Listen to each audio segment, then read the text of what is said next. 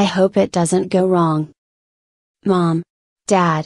Why are you so angry? You know perfectly well, young lady. But I don't. Martia. You are 8 years old, and in 3rd grade for goodness sake. You naughty girl. Naughty? What did I do? You know what you did.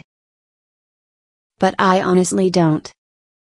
You were sent to the principal's office for chief toward your teacher. Sitting here lying to us about it is only gonna get you in more trouble. You've been very naughty. But that wasn't me. No more lies. You were suspended for 7 days. How dare you? You're grounded. Grounded? Yes, young lady, grounded. For 13 days. We'll extend it if you argue with us. Don't you dare. What do you have to say for yourself? I'm innocent.